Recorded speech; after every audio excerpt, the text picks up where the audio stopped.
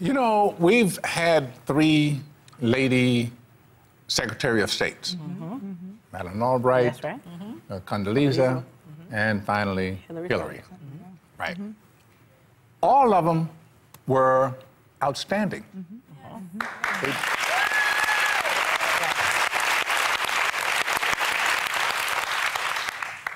So why not glorify that? Yes. Yeah, why not glorify that? Now, you certainly are no stranger to playing characters in power. You've played the president, the Speaker of the House, and God himself. So you don't get more powerful than that. Right? Not much. And Téa Leoni is, you know, a wonderful actress. But what do you think is the key behind playing somebody with a lot of power as an actor? Well, the only key to playing anybody is to believe that you can do it.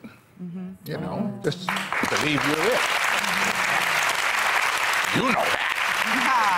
That's good advice for real life as well. And what's exciting is not only did you choose to make a series about a powerful woman, but you also chose a powerful woman as your producing partner, Laurie McCreary. Tell us why you like working with powerful women. You on the spot.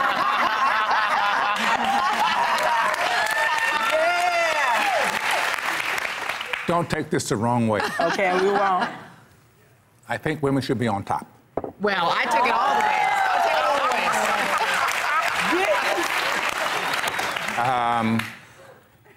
When you look, no, seriously. No, I tell you, I'm taking it the way you said it. I didn't take it the way I thought it. I took it the way you said it. You look at our world today. It is not in very good shape. And you ask yourself, well, why? Men. Ego.